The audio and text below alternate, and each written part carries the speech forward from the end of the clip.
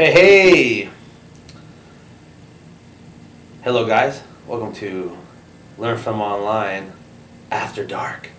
This is like a cool little effect I just want to point out to you guys. If you notice, it's this half there's lighting, this half there's not lighting. So it's something I kind of want to point out in filmmaking, that it's not like the 3-point lighting like in television where you have three lights. You got a key, you have a a key light on towards like next to the camera, which is about right there, and then you have a fill light, which is about over here, okay, and it fills you, and then you have a backlight right here, which separates you from the background, and that's kind of like a little lighting thing. Just a quick little lighting tip. There's a lot more advanced, a lot more into it, but I just want to give you guys an idea, like the difference between film and video, and that's why independent filmmakers actually don't have that film look, because their lighting is like television, and they're shooting with like NTSC broadcast type cameras, which are 3-chipped, which are basically like the DVX100, like this one we're shooting on right now.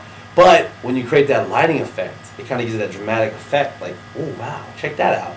So lighting plays a big part in shooting.